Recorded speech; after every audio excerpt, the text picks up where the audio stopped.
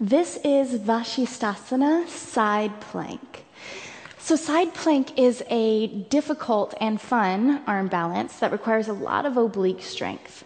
What we want to keep in mind when going towards side plank is the alignment of the shoulders.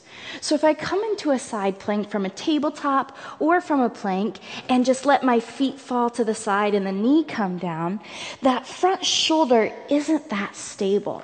If you look at that shape, the front shoulder is kind of jutting forward, right? We would rather slide the shoulder blades back so that the upper arm bone can lock into the socket. So, to do that from our tabletop position, you can turn your fingers slightly out towards the diagonal of your mat, and then just let your chest start to open to the side and adjust there. Let the shoulder kind of drop back onto the back and the neck stay nice and long.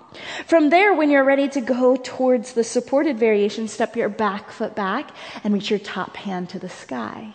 For a little more work in your obliques, you can step your back foot or your bottom foot down and push the bottom of your bottom foot down, and then rainbow the hips high, keeping the hips square to the side. Side plank.